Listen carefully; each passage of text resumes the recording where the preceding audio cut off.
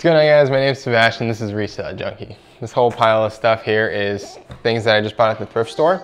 Spent about $100 and we're gonna sell it all on eBay. So what we're gonna do right now is just jump right into it. First things first is this North Face ski suit. Now, if you follow us, you saw we got one of these last week as well. And it was actually from the same thrift store. So these things are awesome, guys. When it comes to like ski and snow stuff for the winter season, snowsuits are definitely like one of the more expensive things you can find, especially when they're vintage and in good shape. Like with anything, you want to look for crazy patterns, crazy colors, because people will pay extra for those. But with these things, guys, be really careful, because on the ones last week, they did have a small tear right there on the crotch. But usually on these, you need to be more careful around the bottom here, because they'll typically have like little tears and stuff if people actually used it for snowboarding or skiing. So just be really careful when it comes to those. Now, let's see. I lost Cheyenne because Oliver was kind of being a baby. So I am doing this by myself, so bear with me. This Woolrich vintage sweater. This one's pretty cool. It actually says made in British Hong Kong, which you almost don't really see on tags too often. It's definitely an older thing. This is a excuse me. This is just a basic crew neck. It's a nice little knit. It's in great shape, and yeah, I think we'll get probably like probably $40 for this, even though it's plain. By the way, that North Face, the North Face ski suit, I think we're gonna get somewhere around like $100 to $130 for that. So yeah, definitely be on the lookout for those kinds of things, guys. Like, they do bring a lot of money. Okay, moving on is this Western Pearl Snap shirt by the brand Rockmount. It's a brand, USA made brand. You'll find it in any sort of like country area, like any sort of backwoodsy place. Rockmount wear, it's a nice Western shirt. I typically find these in long sleeves. I've never found a short sleeve one, so I'm not sure what this one is gonna sell for, but I'm assuming around 25 to $35 because it is in good condition and it does have the diamond snaps on it. Now, pearl snaps, they come in all shapes and sizes, but the diamond ones are pretty freaking cool. Okay, next is, I'm not gonna lay these all the way out because they're a pair of pants. You know what pants look like, but they're by the brand Prana. Now, Prana's been around for a while. It's a really popular brand. These are actually made in the USA, and they're actually lined, which is super awesome. That it's really important to know. And people would love to know that in the listings as well. So if you do find lined pants, make sure you actually take a photo of that and make sure you note it. But these pants, they're in fantastic condition. I think we're probably gonna get around $35, maybe $38 for them, maybe even a few bucks more. We're gonna shoot for like 45. We'll list them for 45 and we'll probably take 35 as the best offer. But yeah, be on the lookout for Prana. It's a great brand. You'll find it in any sort of outdoors hiking community. Next thing, brand that we talk about all the time, cool. It's a little logo right there. This is just a pair of basic striped brown pants. Nothing special about these. Now, in previous videos, I told you a lot of cool pants do have like the model name, model number, and all that stuff on them.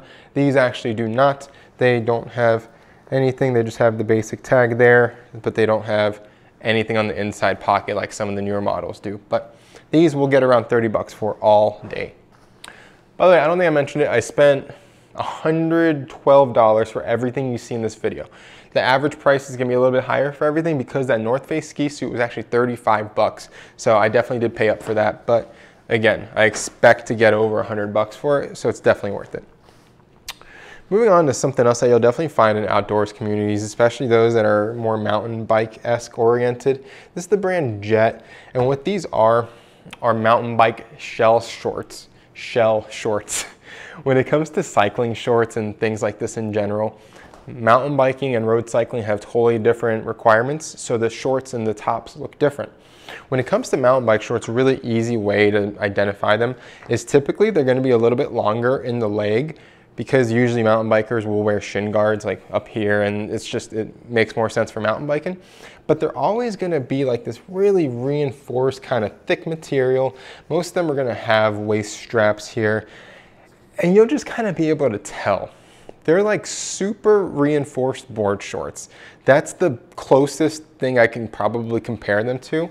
but these are like 10 times more reinforced than board shorts would ever be. They're almost like between board shorts and motocross pants. That's probably the closest thing.